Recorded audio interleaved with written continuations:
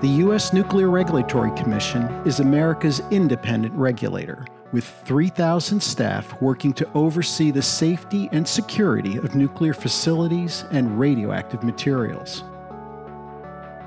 Our experience has taught us some key lessons about the importance of independence and the role of public trust.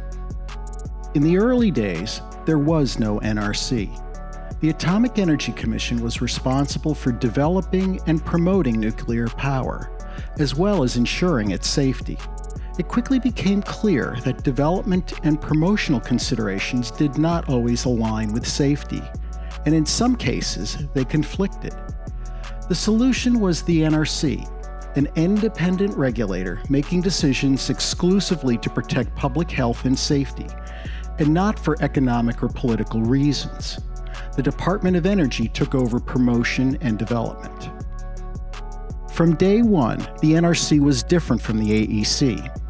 The first 5 commissioners came from diverse backgrounds and championed the new agency's independence. Under their leadership, the NRC hired diverse staff and encouraged them to share their views. The NRC also emphasized communication with the public, the nuclear industry, and other stakeholders. Almost 50 years later, the NRC is succeeding at its mission for several very fundamental reasons. Perhaps most importantly, the public can be confident that the people of the NRC have the technical skill and dedication and the appropriate resources to do their jobs well. Secondly, the agency works transparently, sharing information through a comprehensive website, open meetings, and a vast online database.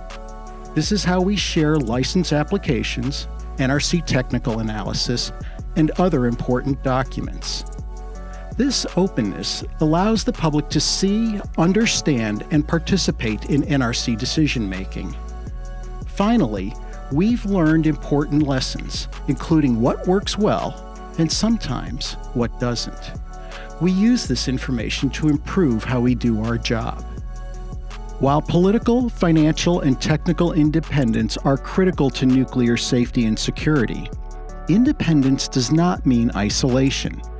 The NRC stays engaged with licensees, the public, other government agencies, and the global regulatory community. This engagement deepens our understanding of different perspectives and ensures we don't make decisions in a vacuum. And it helps to build the trust necessary for our success. Because a nuclear safety or security incident anywhere in the world would affect us all, we feel it's our responsibility to contribute to a global conversation, to share best practices and lessons learned. Recognizing that every country must follow its own path, the NRC is committed to sharing our experience, learning from our international colleagues, and doing all we can to contribute to nuclear safety and security worldwide.